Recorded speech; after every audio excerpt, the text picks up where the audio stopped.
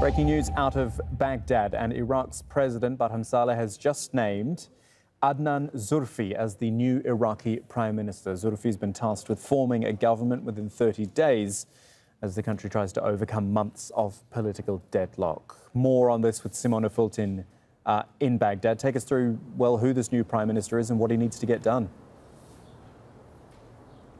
Well, President Barham Salih has made an unprecedented step, choosing Adnan Zurfi as Prime Minister-designate without the consultation of the political parties in Parliament. This is a quite vague area as far as the Constitution is concerned, because what the Constitution says is that the President should nominate somebody who is chosen by the biggest bloc in Parliament. But if that person is not able to form a government, the President then chooses another nominee. Now, what is not clear if that other nominee can be chosen by the President directly, or if that nominee still needs to come from the political parties.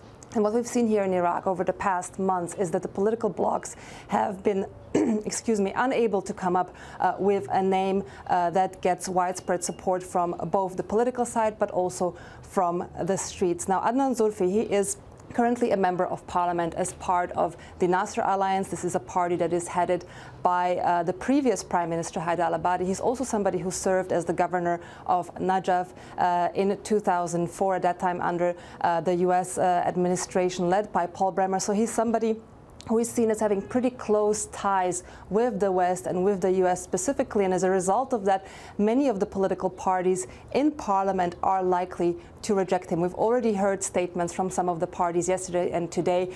One of the political blocs led by former Prime Minister Nouri al-Maliki said that they will not accept any nominee who does not have the support from the political parties. We've also heard from Kais Khazali, who is a part of the Fatah bloc, which is probably the biggest bloc in Parliament at the moment.